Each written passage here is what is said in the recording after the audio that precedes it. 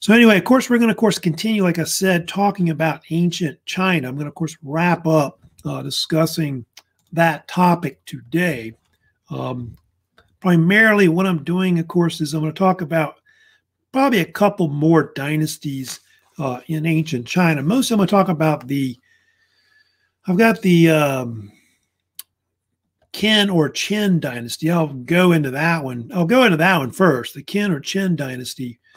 And I'll go to the Han Dynasty. And I will spend a few minutes also talking about the Tang Dynasty that they also had as well, which kind of peaks during the so-called golden age of China. So I'll go through that. And I will spend a few minutes reviewing over the rest of the material for this period that we're talking about. So anyway, ancient China, of course, went through a period I think we kind of covered before, which was called the period of the Warring States.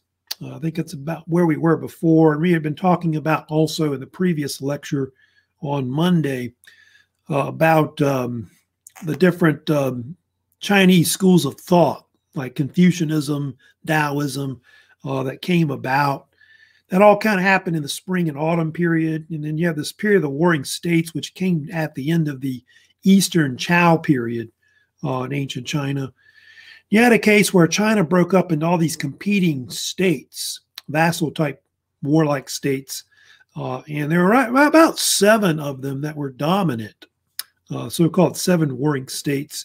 They had some minor ones as well that were part of it, but these are the 7 that fought over China from the 5th to about the 3rd centuries BC, so 481 to 221 BC. And Qin, Qi, Chu, Yan, Han, Zhao, Wei, those are the 7, of course, warring states that were pretty much fighting it out. Of course, we'll get to it later. One of them, of course, that takes over the whole, China will be one called Qin or Qin, which is the first one you see in that list. So they're going to eventually conquer the whole thing and merge it as one empire. And of course, I'll talk about that famous emperor that kind of comes in there and takes over, the one they said in the video, which is Emperor Qin Shi. So yeah, let me get into, of course, Qin. Qin, of course, started out as a kingdom. So it wasn't really an empire initially. So you have the so-called Qin Dynasty, which did not reign very long. You can see it only reigned a couple decades, mostly. But the kingdom itself went back before that, back to about the mid-3rd century BC. And over time, it grew stronger and stronger until it was able to conquer and annex all the other states into one state. And that became, of course, known as the Chinese Empire. That, of course, was found, which would be called the Qin Empire, I guess if you want to call it that. And it's where the word, like I say, where the word comes from. Qin or Qin is where you get the word China. Of course, you can see there, they've already talked about the ruler that would take power, which is Qin Shi Huang, which his name, of course, in Chinese means first emperor of China. Yeah, come on in. Hey, how's it going? So you have, of course, the first emperor of China, Qin Shi Huang. He's called different names, Emperor Qin, Emperor Qin, Emperor Qin Shi. So he's called all kinds of names. The name Huang Di on the end means emperor. And so his whole name supposedly means first emperor of China or first emperor of the Qin, basically. So he founded the kingdom and dynasty originally. And then from there, he was able to merge it into an empire. And so he was the first emperor of China from about 221 to 210 BC. And it was a dynasty because it had like 2 of his sons that reigned after he died. He died in about 210. And his 2 sons reigned from about 210 to about 206 BC. But we'll talk about it later. He wasn't a very popular ruler overall. Most of China that he unified, you can see in that map in the middle, was mostly the eastern central part of it. So China itself at the time isn't made up of all of China later. China expands over time, but predominantly they just have like maybe 1/3 of China, maybe at that time. And it's all the area that's kind of below the Great Wall of China. which this ruler will start building, of course, later. I think I've got a few other slides on Qin Shih Huang Di. There's, of course, that one, but of course, they have this main slide, which is right here if you want to look at that later. His main things he's known for, of course, is his construction of the Great Wall of China. I'll talk about that first. He also is known for his capital city that he built in China. Then we'll get to the Terracotta Army, which was part of his mausoleum that he constructed, which the video kind of went into. If you missed that, you can go back and watch the beginning of this lecture. So Qin Shi kind of get more and I'll get more into legalism, which he was also one of the ones that started it as well. Qin Shi, of course, the first thing we'll talk about, he, of course, was the one that was famous for beginning the construction of the Great Wall of China. China had built fortifications before, going back to this, really to the period of the Warring States.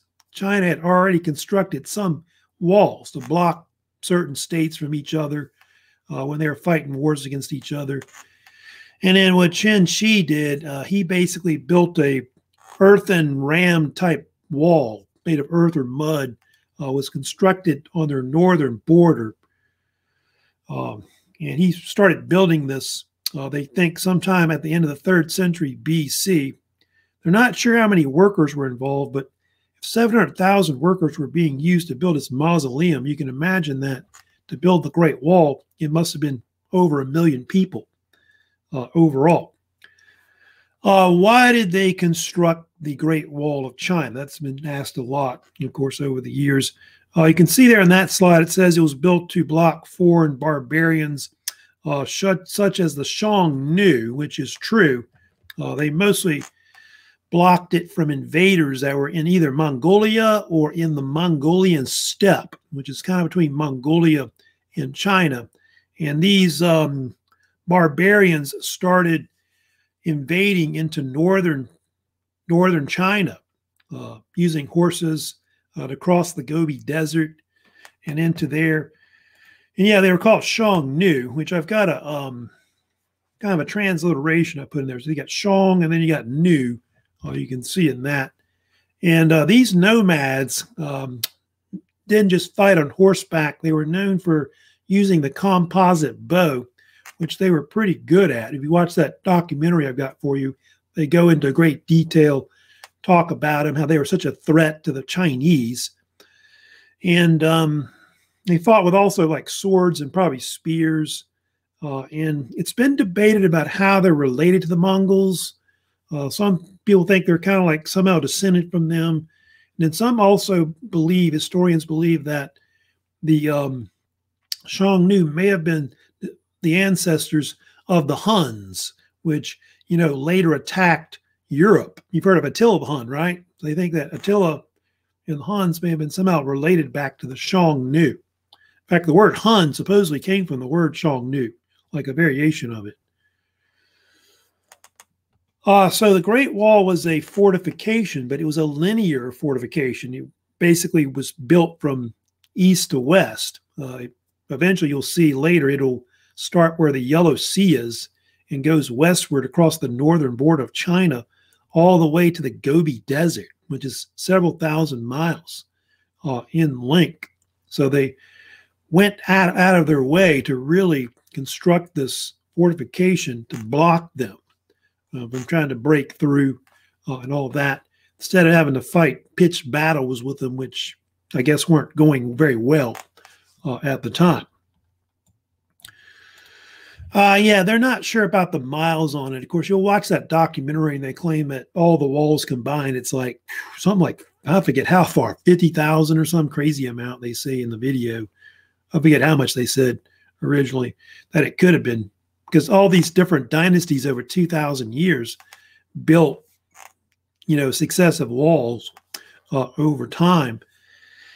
And they do think that the walls themselves are at least 3,000 to 4,000 miles in length from east to west across the northern border of China. That's why the Chinese call it the 10,000 li wall. 10,000 li in Chinese is 5,000 kilometers. So 5,000 kilometer wall. So if you do the math on that, 5,000 kilometers in miles is about 3-something thousand miles. So it's between 3,000 and 4,000 roughly. Now I'll get to the Ming Wall a little later in a few minutes, but the Ming Wall is about that long, somewhere between 3,000 and 4,000 miles long. Others call it the Chinese Wall. Of course, in modern times, Europeans and other foreigners came to China. They started calling it the Great Wall, so the name kind of stuck afterwards. Of course, there's also this nickname they sometimes call it which is the Wall of Death. You'll hear that. I think that was a Western term too. I think Westerners kind of came up with Wall of Death because maybe up to 1 million workers may have died building it over the years.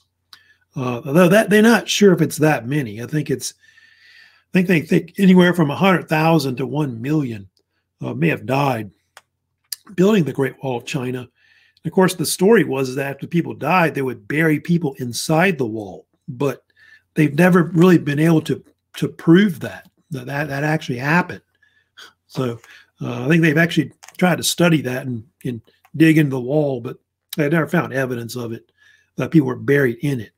Of course, the joke is that the Great Wall of China was the longest cemetery on earth, that kind of deal.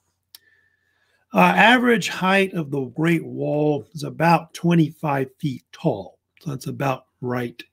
And then the width, that varies on the wall, but the width, at least 15 feet or 15 to 20 feet wide, is about right. If you look at pictures of the wall, which I'll give you right here, you can see that they also had watchtowers that they would build between certain sections of the wall, which they would put guards in there to guard parts of the wall in case they got attacked. They could then send reinforcements and all that. So the Great Wall was actually built up like mountains and through deserts and all that, which is pretty amazing. Some of the work that they did with this.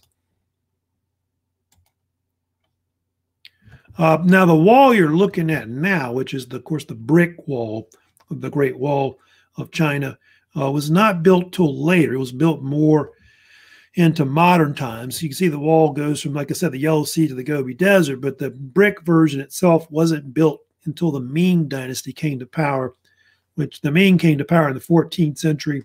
They began building the brick version of it. Why did they build the brick wall you're looking at now, fortification? Because of the Mongols. The Mongols in the 13th century invaded China, and they took over, I think wiped out half the population of China. And the Ming were able to push them out in the 14th century, so they didn't want the Mongols to come back. And so they built this, more stronger defense system here to block them. And it lasted a while until the I think 17th century is how long it lasted as an actual fortification. You'll see in the video. But what happened was the Manchu, who were in Manchuria, eventually broke through the wall, I think in the 1640s, I believe it is. And yeah, the wall failed. There it is right there. The wall failed, of course.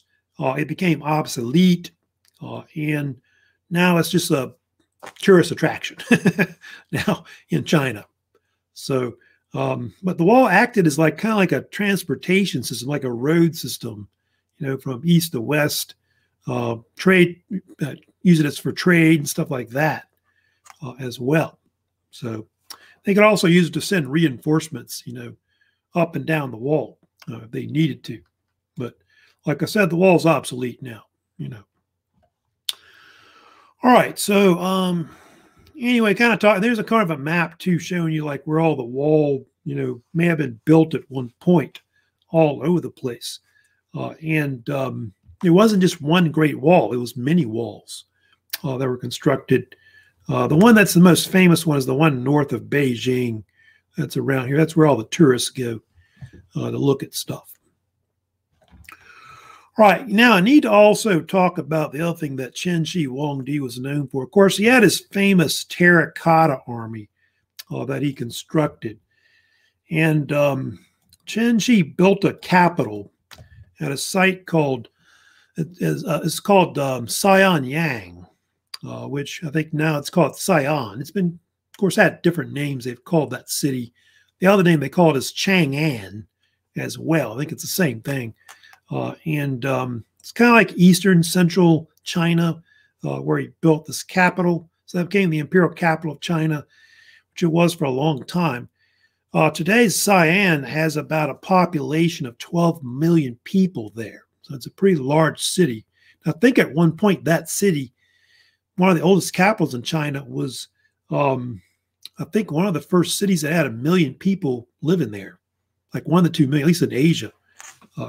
Yeah, at one point back then. Yeah, so it was a capital for a long time. Like, I think for at least 1,200 years, I know it was a major capital up to like the Tang Dynasty, up to like ancient and medieval China overall. And Xi'an or Chang'an, as they call it later, is where the Silk Road starts. We'll talk about the Silk Road later. But it starts right there, goes westward towards like the rest of Asia, towards Europe, the Middle East. And so that was a very important city a long time ago in ancient China. Probably not as much as it used to be, but I think Beijing's now the big city, because that's where the capital is. But at one point, that was one of their main capitals they had in ancient China. Now, of course, you're looking at the Terracotta Army. That's something that he, of course, is known for. Qin built this mausoleum, which is a huge tomb that he constructed. He had about, like they said in the video, they had 700,000 workers that actually constructed the actual tomb, which took many years. Well, they said 30 years to build. I don't know how many years it was. It was a bunch of years. I know it took them to build it. The Terracotta Army was a sculpture of mostly his soldiers, like his army that he would, I guess, guard him in the afterlife, included some civilians. Probably the reason why they look unique is that they say that a lot of the sculptures that they made were actually modeled after real people. So imagine people had to sit there and model for whatever sculpture that was being made. And this army of statues, of course, wasn't found until 1974. That's when they found the actual mausoleum of Emperor Qin. And it had like almost, I don't know if it's quite 8,000, but somewhere between 7,000 and 8,000 of these sculpture soldiers were found, warriors, terracotta warriors, they call them sometimes, and included also war chariots. About 130 were discovered, and also horses, 520 sculptures of horses, which were, I guess, supposed to be attached to the chariots and all that, or supposed to be for the chariots. And so quite a feat what Emperor Qin did during his reign.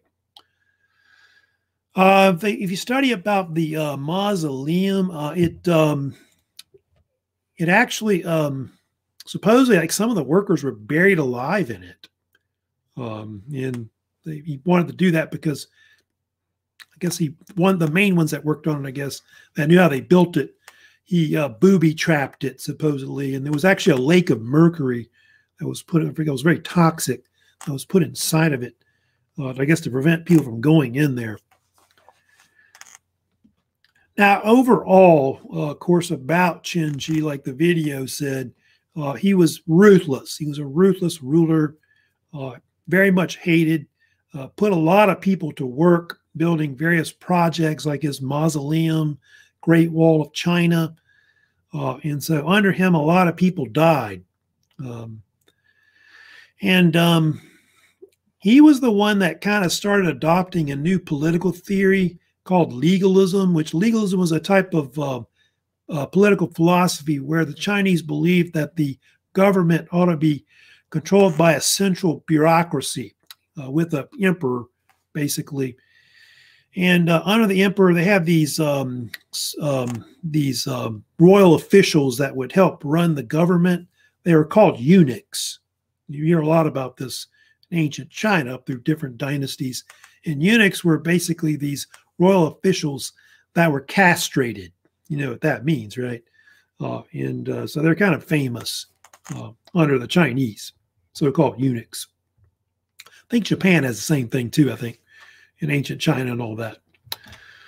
Qin Shi banned a lot of books, of course, and he had books burned and stuff like that. Anything that was like not anything to do that was important, like farming or medicine, it was banned. So any kind of Chinese philosophy, whether it be Confucianism, Taoism, he tried to stop the spread of Buddhism into China.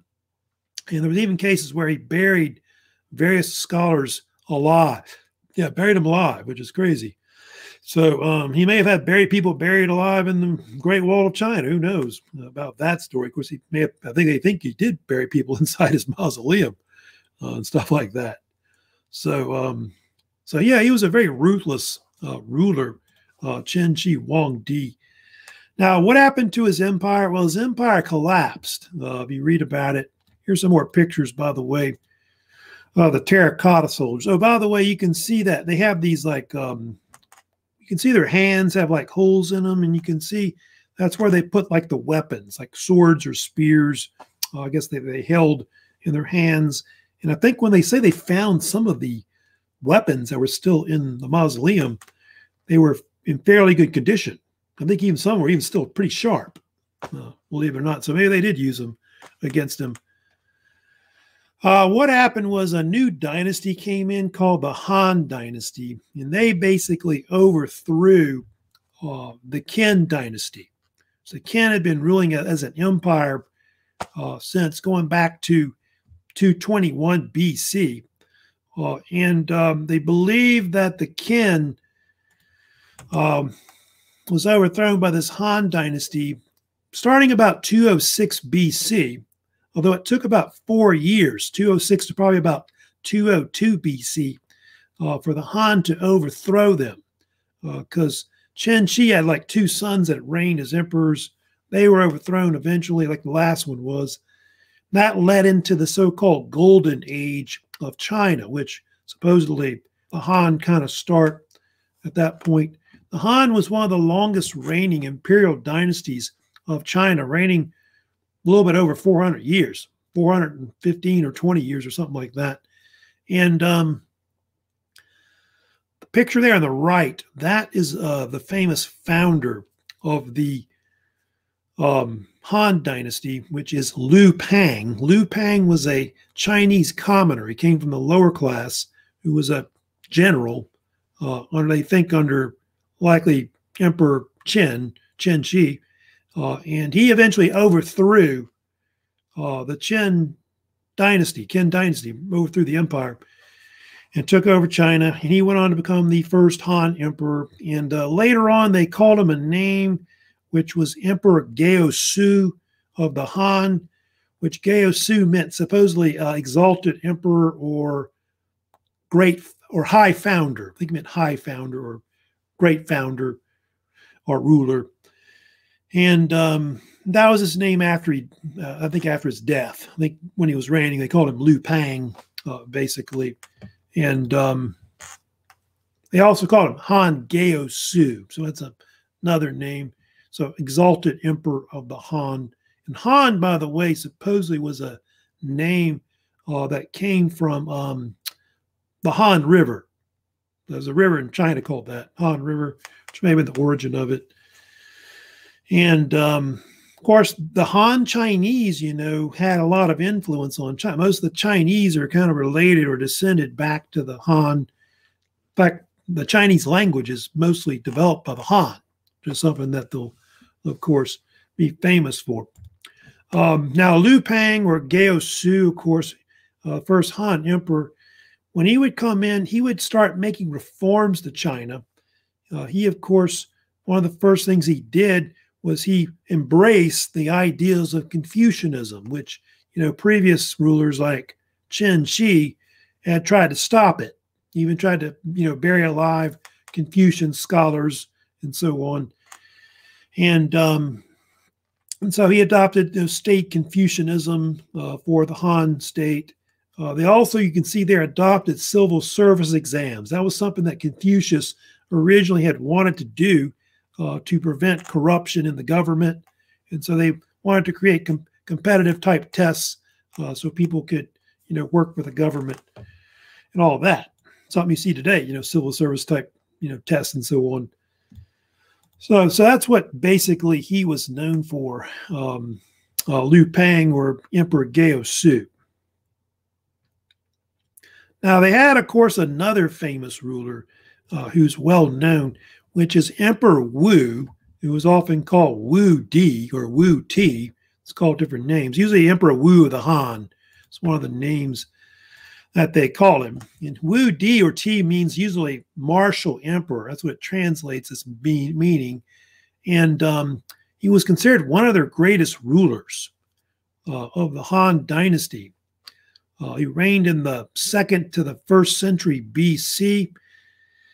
And he is one of the longest reign. He reigned about, I think, something like 54 years, roughly. Although they don't think he's the longest reigning period. I think he might be second longest because there was an emperor that reigned in the 17th century, which was like around 60 years. Now, he was known for a lot of things, emperor. Of course, you get his name there.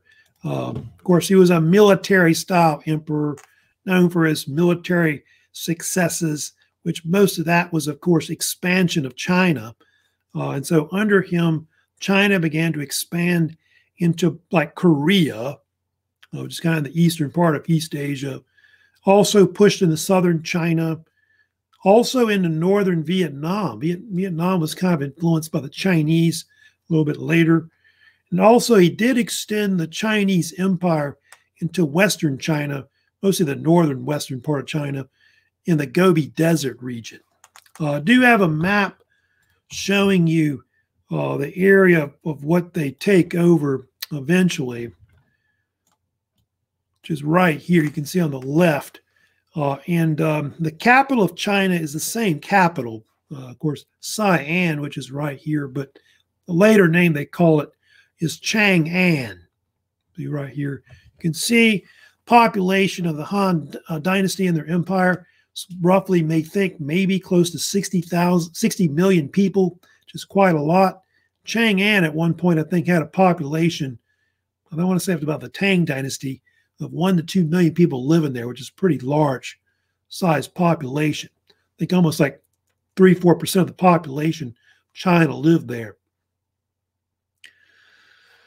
Of course, one thing about Emperor Wu, which is, of course, well known, Wu was very good at pushing out the Xiongnu. That's why he was probably called the martial emperor, because of his military successes in defeating the Xiongnu, who lived like in that Mongolian steppe I told you about. And under him, he began pushing them back.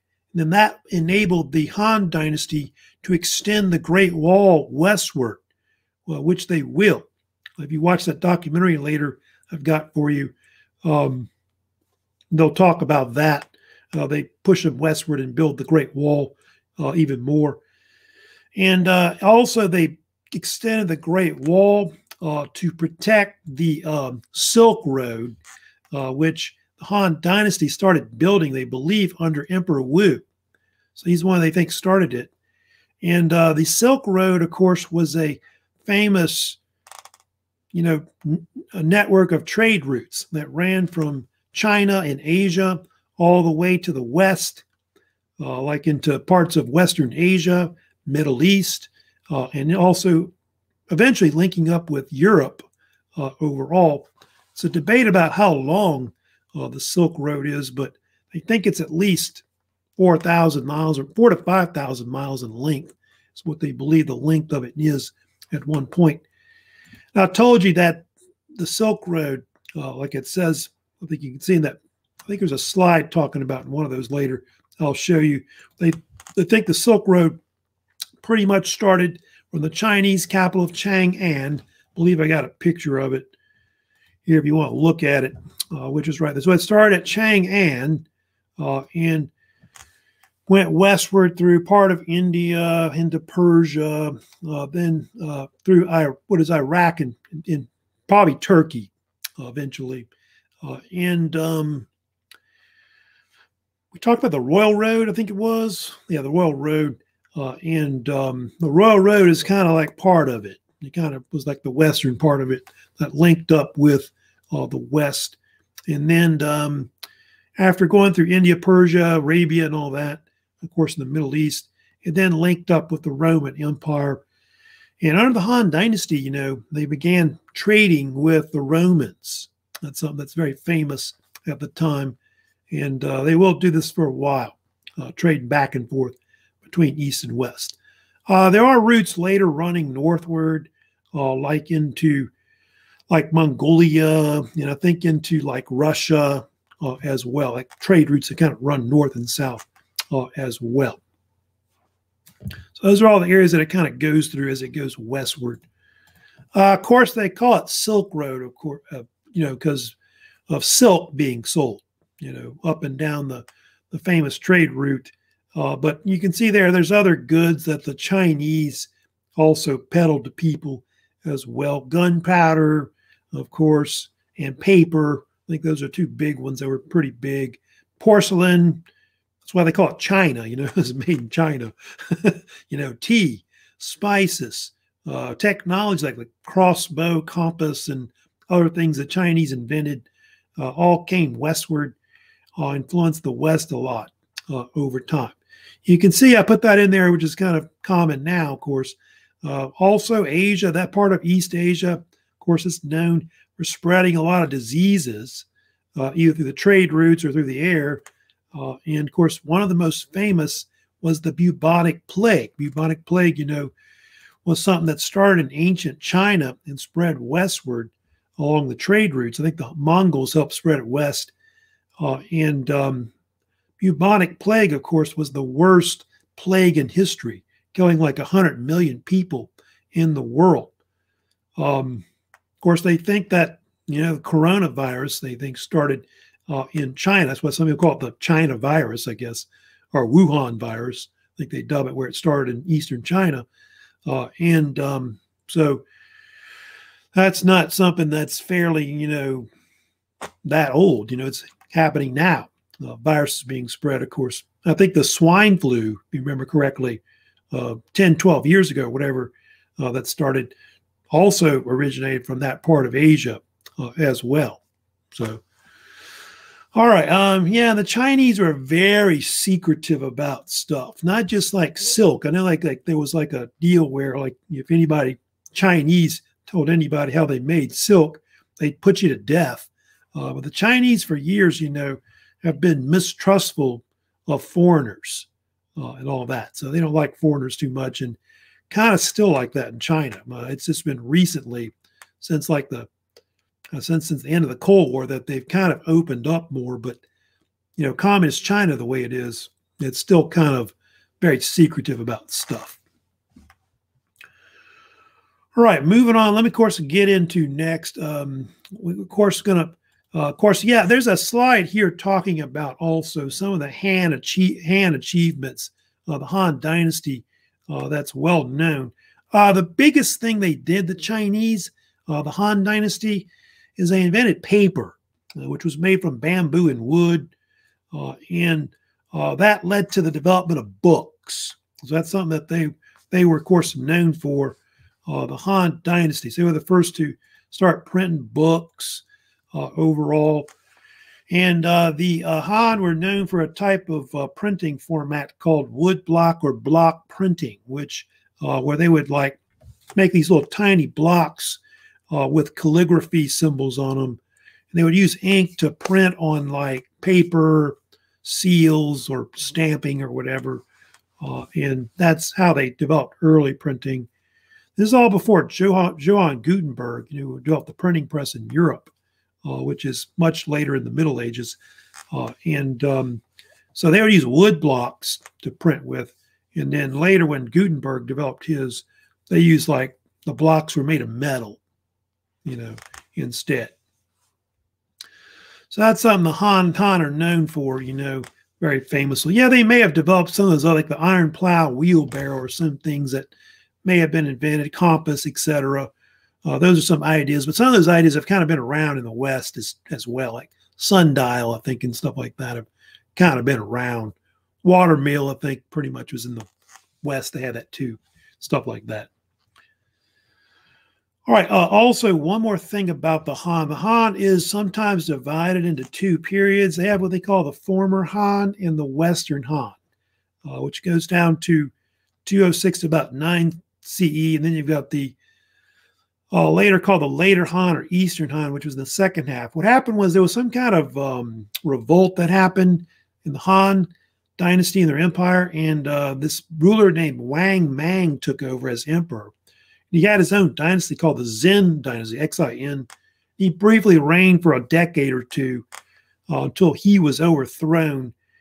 And so that's why the Han's divided into two periods, usually called the former and latter Han, but they also call it the Western and Eastern Han. So I don't think it's that important, but that is kind of something kind of different about the Han Dynasty there. But they are one of the longest reigning imperial dynasties of China, like, having emperors and all that. I did want to talk about another dynasty briefly, just for a few minutes. I pretty much finished most of the lecture on China, but I did want to talk, I've got time. I did want to talk about the Tang Dynasty that came in. That was a little later. The Tang Dynasty ruled China from the 7th to the 10th century CE. They were considered one of the last major dynasties of the Chinese Golden Age, which peaked about that time. So in the late antiquity, early Middle Ages. And they had, of course, kind of took the capital of Xi'an. They expanded it, built a larger city, which became known as Chang'an. That's actually what they call it later, the Tang, which means, by the way, perpetual peace. That's what it means in Chinese. And that city, of course, I told you, was considered one of the first major cities in the world, at least in Asia, that had 1 million people living there, like 1 to 2 million people. So it was a pretty large city. They were more liberal in their attitude about things. They say that the peak of, Chinese culture really starts pretty much here. It's when it peaks overall. Chinese art, Chinese pottery, like Tang pottery, is very expensive, very valuable. Chinese poetry, literature kind of peaks. Also, Buddhism in China became very popular. So it spreads throughout pretty much all of China up to that point. And Taoism also became popular as well. They already had Confucianism that was popular, but those two became very popular overall. These were some of the famous rulers they had. I'll give you two of them at least, but Emperor Gao Su, whose original name was Li Yuan, was the founder of the Tang Dynasty, founded it sometime in the early part of the 7th century CE or AD. Also, one thing about the Tang, which was very famous, they had the only female ruler, which was Empress Wu, often called Wu Chao. She reigned too later at the end of the 7th century. And so that's something that was kind of unique about the Tang, and a female ruler. And I think she was like some kind of ex-mistress of one of the emperors who seized power after he died. So kind of interesting about that. The Tang was also the dynasty that helped complete the Grand Canal. That and another dynasty called the Sui, S-U-I, I think how they spell it. And the Grand Canal or Great Canal was an intercoastal type canal system that the Chinese built on their east coast that linked up the Yellow to the Yangtze River basins. And so that enabled the Chinese to expand trade and their economy on the East Coast, made shipping stuff easier, I guess, from like the Yellow River to the Yangtze Valley, because that was like really the most important area of China, and still, I guess, part of their economy today. And so they still use the Grand Canal. It's pretty much used today. It's kind of similar to what we got. Like we have that intercoastal canals we've got too along the U.S. Louisiana coast, I guess, goes from Texas across Louisiana or whatever. So it's kind of similar to that, as well. So anyway, yeah, you can see golden age of foreign relations with other countries. So Japan, Korea, Persia, yeah, they're trading with all these areas, at the time as well. And so, yeah, the Tang period is really the peak of China. And after that, in the Middle Ages up to the early modern period, China is not as powerful as a state. What will happen later is that the Mongols will later invade China, 13th century, and the Mongols actually rule to the 14th century. And then you have actually two more dynasties later that reign, which are the Ming Dynasty, the one that built the Great Wall of China behind me, the brick version. And you have the Manchu Dynasty, which was the last dynasty that reigned till about 1912 overall. So China's had dynasties that have reigned emperors that have reigned up to the 20th century. So they've had dynasties of emperors for like something like 2100 something years, which is a really long time overall. Now, of course, the Chinese Communist Party runs the whole thing now, which, of course, they took over China after World War II, and all that. That's another thing in history, of course, we won't talk about.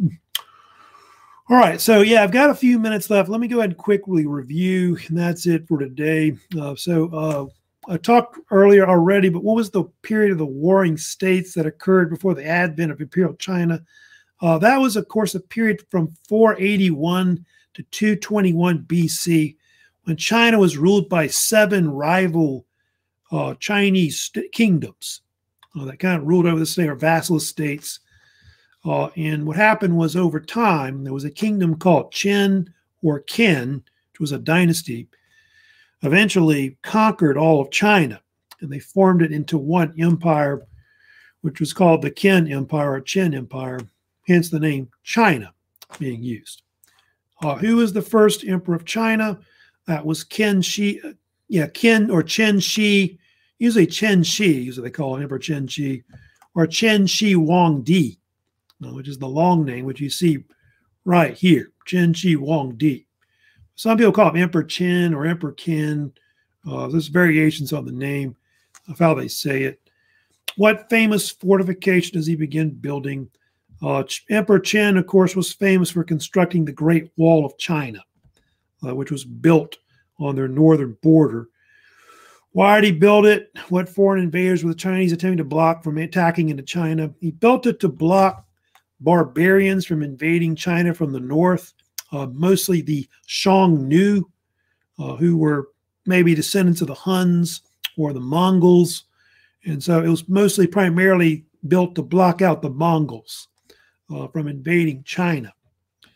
What is the nickname of the Great Wall of China and how it was built? It's called all kinds of names. Of course, Great Wall of China is the modern name they call it now, which foreigners gave it. They call it the 10,000 Li Wall because they think it was at least 5,000 kilometers in length. Also call it the Wall of Death, the Chinese Wall. Those are all names. It was called, the original wall was built with like earth and mud, like rammed earth. And then the Ming Dynasty built, of course, the brick, fortification that's there now. What capital did Qin Shi built his massive tomb? That was Xianyang, which is also called other names like Chang'an. And also today they also call it Xi'an, X-I-A-N. And of course, he built his massive mausoleum. What guarded it? That was the Terracotta Army. Terracotta Army was the statue army, about almost 8,000 clay statues he built. And were supposed to guard it in the afterlife. But his tomb later wasn't found until the 1970s, 1974. What dynasty conquered the Qin or Qin Dynasty, their empire? That was the Han, H-A-N.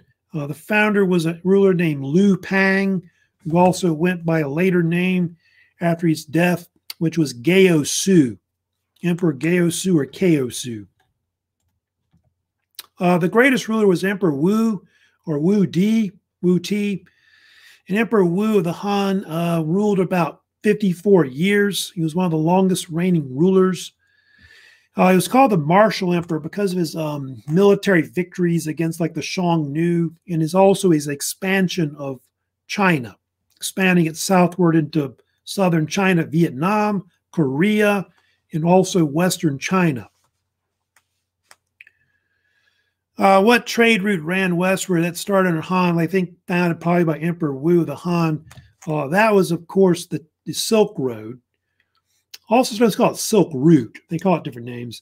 But the Silk Road was a major road that ran from trade route from China and Asia, and it ran westward through India, Persia, Arabia into the Middle East, probably part of Turkey, and then to eventually Europe, where the Romans were.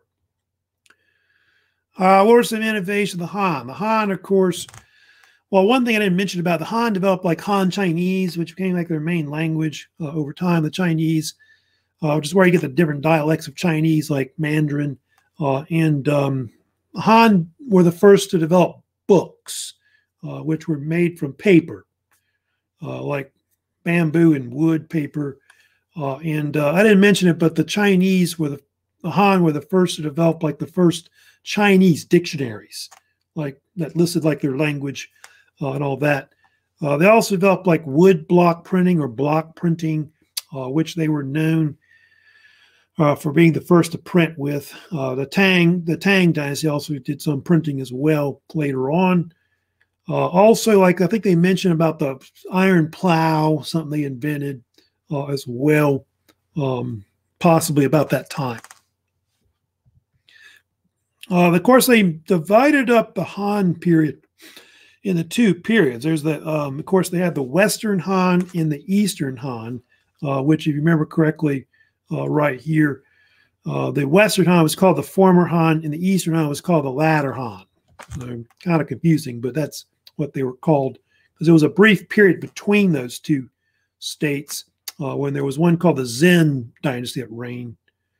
What is the nickname of ancient China around the period of the Han and also the Tang Dynasty layer that rules? They call it the Golden Age of China. So it's one of the nicknames they call it China.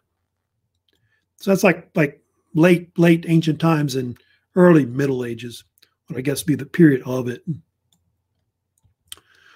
Right. So anyway, that's pretty much it for my lecture, part 2, of course, on ancient China. If you have any questions, like we don't have any questions right now, but if you have any other further questions, let me know later.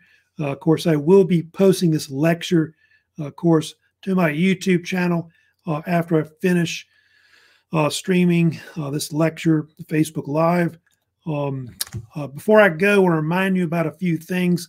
Remember, Thursday, Friday is fall break, so pretty much, I guess, no classes this week, but you probably will have assignments to complete.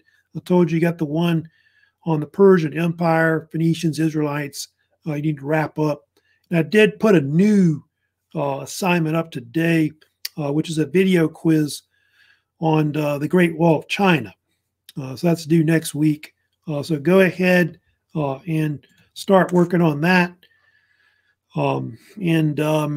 Also, don't forget vocab is due, I think, next Wednesday is the actual day, Wednesday, October the 14th. So start, turning that in by next week to me for points.